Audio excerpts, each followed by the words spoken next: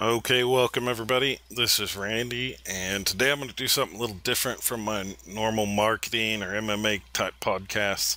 We're going to talk about what's been in the news, what's been all over social media, and that is the violence and the disgusting terrorist act in Orlando. And if you've lived under a rock, basically we had a radical Muslim nut job go into a nightclub, kill 50 people, and wound a couple dozen others before he was killed by the police. And yeah, it's what everybody's talking about. But unfortunately, it seems most people are focusing on the wrong issue, and that makes me sad. It disturbs me. It annoys me, and so I want to talk about that. This guy. I'm not gonna say his name. He's a piece of shit. He wanted to hurt people. He was dead set on hurting people for whatever reason. There's reports that, maybe he was struggling with his sexuality. He was on some gay, dating apps. And, he had talked about, to his coworkers hating homosexuals and hating gays. And there's a lot of stuff's coming out. So whatever reason he had, it's obviously a hate crime. It's obviously a terrorist act. It's obviously disgusting. If there is a hell, I hope that guy's burning in it. Sounds like they're going to be arresting his wife and maybe some other radicals that he dealt with. A lot of people are angry that the FBI had him on a watch list, but took him off the watch list. He was allowed to buy guns legally. A lot of people are angry about that. But more than anything, people seem to be focusing on the gun issue and saying, this is all because of guns. And that's a kind of an ignorant statement, because basically they're saying if guns weren't around, this guy would have been normal. He wouldn't have hurt people, and, all would be well. But I think we all know whether or not this guy could get a hold of guns legally or illegally, he was bound and determined to hurt people. And I think that's what we need to be focusing on. People manage terrorist attacks all the time without guns. And the other issue, the whole FBI thing and watch list thing, a lot of people are angry about that, but they shouldn't be. If he hasn't committed a crime, they can't really treat him like a criminal, can they? In this country, we cannot get to the point where your thoughts, your ideology is a criminal offense unless you act on, things like that. Thought crimes are not something we can, enforce, and something we should enforce. But the whole gun thing is it's just mind-boggling to me, because it keeps us from focusing on the real issue, which is, radical Muslims that are bound and determined to be terrorists, to be martyrs, and people with mental health issues. We're not focusing on that, but instead, again, we're focusing on guns. And again, most people I hear talking, guns are the issue, guns are the problem, we have to ban guns, we have to change the laws, really don't even know what they're talking about most of the time. And I say that because I deal with a lot of smart people. I have a lot of smart friends, and they say some really dumb shit to me. And I'll give you an example, and I'm sure you've seen it too, of people saying we have to get rid of assault weapons in this country. They should not be allowed to be sold. Well, here's a little fact for you. Assault weapons are not legally sold in America. Machine guns are not legally sold in America. And now I'll put the caveat in there because I'm not 100% educated on the whole gun show loophole thing, but from my understanding, you still cannot sell machine guns, automatic rifles, at gun shows.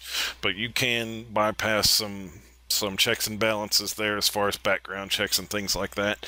And I'll 100% agree that shit needs stopped. There should be none of that. If you buy a gun legally, you should have the background check, all that good stuff. So, setting that aside, though, a lot of people seem to think this guy used an assault rifle. And if you read the news closely, you'll see on most websites and most news organizations put in parentheses assault style weapon, because it looked like an M14 or an M16 machine gun, but it was not. It was a semi-automatic AR-15. And all that means is basically you pull the trigger, one bullet comes out. You pull it again, another bullet comes out. That is the difference between a legit assault rifle and a semi-automatic assault style rifle. An automatic weapon, you pull the trigger, Bullets will come out until you're out of bullets. That's an assault weapon. That's a machine gun. That is not sold legally in America. That is not what this guy had. He had a semi-automatic weapon that looks like an automatic weapon, but does not function like one. So we need to understand the distinction there, because a lot of people don't seem to understand that. They seem to think this guy went in there with the machine gun and just sprayed bullets, and that's just simply not true. And that doesn't diminish, anything that happened. But we're just talking facts. This guy didn't have a machine gun. Those aren't legally sold. The gun he had was very similar to any, shotgun, any rifle you can buy anywhere in the world for hunting. It's semi-automatic, meaning you pull the trigger, one bullet comes out. You want another bullet, you have to pull that trigger again. And I say this, and I harp on this so much because I had really smart people tell me that the gun he used will shoot 700 rounds per minute, and that is just simply not true. In order for that to happen, he would have to pull that trigger 700 times within 1 minute. He would also have to load and reload that thing dozens of times because, last year they passed laws limiting the size of magazines you can use on rifles. And I think it was, 15 or less is acceptable, something of that nature. So whatever the number is, let's just say it's 20. And I'm almost positive it's smaller than that, but you would have to reload, 20 into 700, whatever that turns out to be. That's how many times you would have to reload that within a minute to shoot 700 bullets. So, again, before you spout nonsense like that on social media, you need to understand how guns work and the facts of them. Because, everybody's saying, I used an assault weapon, it's got to be banned, and they already are. But again, that's focusing on the wrong issue. The Boston bombers did not use guns, but they still managed to hurt and kill a lot of people. The San Bernardino people, they used guns, sure. But again, guns are not the root cause here. They're tools being used by some of these terrorists and, these hate crime type people. But, I think that's focusing on the wrong issue.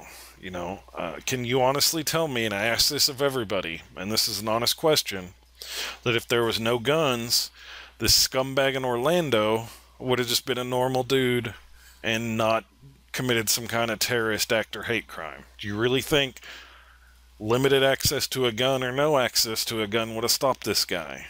And that's a serious question, because it didn't stop the guys in Boston. It didn't stop the Boston bombers. France has very strict gun laws, especially compared to the United States. But we all know what happened last year. Hundreds of people injured. I think over 100 people murdered. And again, their gun laws are a lot stricter than ours. But where there's a will, there's a way. But criminals aren't going to follow whatever new gun laws we put in place. Killers are going to kill people if they're determined enough. Whether it's with bombs, with guns, with knives, with vehicles, with planes, you name it. And I wish there was a easy solution. I wish that if we took all the guns out of the world, that would make everybody safe, but that's simply not the case. If you take all the guns away from people like me, you're basically leaving me defenseless. I live in the mountains of the Ozarks, 20 minutes from the nearest town. We had a small fire out here several years ago, and we called the fire department. It was an hour before they showed up. So, it's easy to say you don't need protecting the police and yada, yada, yada, but when you live in the mountains, it's a little different. But I've never had to pull a gun, never felt threatened out here. And if you take guns away from guys like me and people that obey laws and don't have criminal records or mental illness, then who's left with guns? People that aren't following the laws. So, again, I wish it was so simple we could just say guns are the problem. But, again, can you tell me this guy in Orlando wouldn't have committed some horrible crime just because he couldn't get a hold of a gun? I don't think he went and bought the gun and said, well, I've got to think of something to do with this gun now that I've got it. I guess I'll go shoot a nightclub. No, he already planned on shooting that nightclub. He just was looking for an easy tool.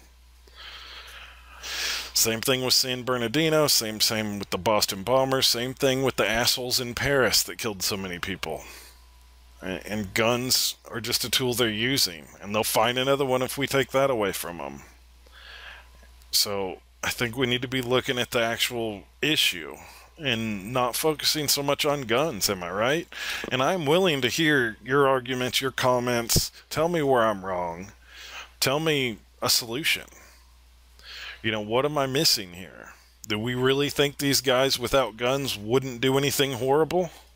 Because I don't believe that, but I'm willing to listen. If you tell me that the guns is really what's causing these radical Muslims and these ass clowns like Sandy Hook, that guy killing all those kids, if you really think it's all because they had access to guns, then convince me. I'm willing to listen. I don't see how that's even possible, but I'm willing to listen because my heart aches for these people that are involved in these tragedies and their families. I don't know what I would do if something happened to my children or my wife or someone in my family. I know I'd be angry and I'd be wanting to blame somebody, and I would want something done. No matter what, I would want something done. But I think we need to look at a real solution that might have meaningful impact, and I don't know what that is right now. This guy didn't have a criminal record. He wasn't on a watch list, but he didn't commit a crime. It sounds like he may have had some mental health issues, but it's hard to say, and I'm sure we'll learn more as it goes on. But San Bernardino and this guy in Orlando obviously had some kind of radical ties. They're saying they were radicalized online possibly, but what do you do with that? And that's not the only one. The Sandy Hook guy that went nuts and killed all those innocent kids. He obviously had some mental disabilities, but what do you do? He went and stole his parents' guns and committed that horrific act. But again, do you think he wouldn't have done something crazy just because he couldn't get a hold of a gun? The Boston bomber guys just built bombs. Strict gun laws in Paris didn't stop those people. So I ask you again, why do we think guns is the real issue here? And why aren't we looking for a better solution? I do think we need, to close any loopholes on people not, getting a background check and being checked out buying a gun. I do agree that machine guns and stuff should never be legal for regular citizens. There's no need for that. But I also think people need to be more educated on what assault rifles and what non-assault rifles are, because that's obviously a big divide in this country. And, well, around the world, because my friends in Canada seem to think, you could shoot 700 rounds a minute at a semi-automatic rifle, which is just ridiculous. But again, I ask everybody, what do you think could help? What do you think the real problem is, and give me a solution. And it convinced me that guns are the real problem here, because I can rattle off statistics all day long that says alcohol is a bigger issue, that, people in vehicles, drunk driving, or just road raging are a bigger issue. There's a lot more issues that we seem to be ignoring that have a lot, more damage, more death tolls, more accidents, more, whatever than gun-related things do. But we're focusing on guns, and I think we're ignoring the real issues. And I'm willing to be wrong, folks. But I want to hear it from you guys. Tell me what you think. Leave a comment. Reply in a video. Do whatever you need. Call me an asshole. Tell me how I'm wrong. I'm willing to listen, but I thought this would be a good way to start a conversation, because I'm willing to listen. But don't come at me with erroneous facts. Don't come at me with this was the largest, mass killing in American history, because that's easily provable wrong. I've heard that said a lot. That 50 people, as tragic as that is not the worst mass killing in America. It might be the worst in a decade or so, but I can take you back 100 years ago and point out several bigger issues. But again, that's not the point. That's just a distraction from the point. What I'm saying is don't come at me with bullshit and statistics you read on the Huffington Post, you read a headline or something like that. If you come at me with something, then make sure it's a fact. And I'm willing to listen. So again, I thank everybody for listening. I want to hear what you have to say. Again, my heart goes out to everybody in Orlando. I hope we can come to a solution soon, but we've all got to quit arguing about, semantics and, assault rifles and, shit like that. We've got to have a real conversation. So let's see if we can start that. Thanks, guys. Stay safe.